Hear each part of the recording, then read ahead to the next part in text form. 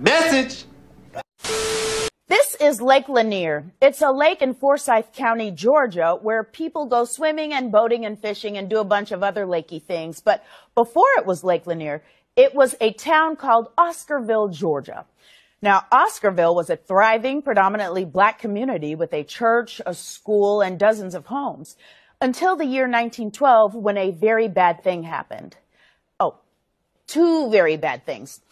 In 1912, two black teenagers were accused of rape.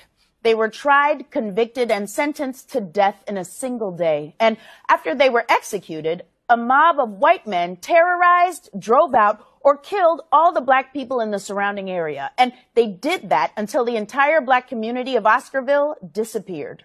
The county went from having over 1,000 black residents in 1912 to 0 in 1920. That story is so sad, it makes this story look like a comedy.